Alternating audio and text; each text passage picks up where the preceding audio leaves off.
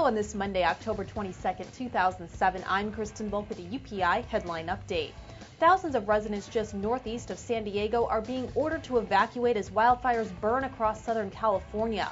The fires have been fueled by hot, dry conditions and pushed by strong winds. At least one person is dead and 17 others are injured. Firefighters are battling the flames that started yesterday. More than 24 structures have been destroyed, including homes, churches, and cars. Vice President Dick Cheney says the U.S. will not allow Iran to have a nuclear weapon.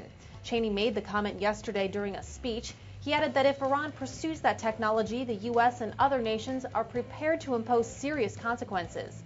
The vice president didn't mention any military action. Last week, President Bush warned that a nuclear Iran could lead to World War III.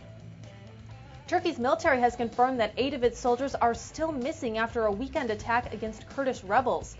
The incident killed at least 12 Turkish troops, which escalates the possibility that Turkey may launch a military raid into northern Iraq, targeting those PKK militants blamed for the attack.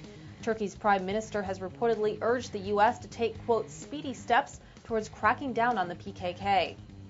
GOP presidential hopefuls saved their harshest attacks for Hillary Clinton in last night's Republican debate in Orlando.